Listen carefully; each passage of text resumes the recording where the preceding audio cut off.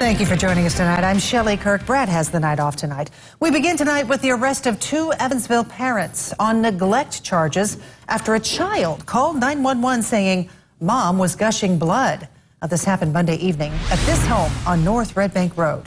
The Vanderbilt County Sheriff's Office says a child answered the door when deputies arrived.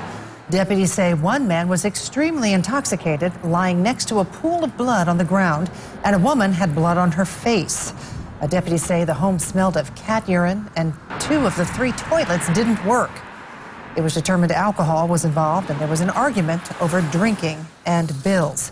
Deputies arrested Richard and Karen Soliday on 5 counts of neglecting a dependent. The children are in the care of family. Deputies also arrested Stanley Stocker, the man lying next to the blood, for resisting law enforcement.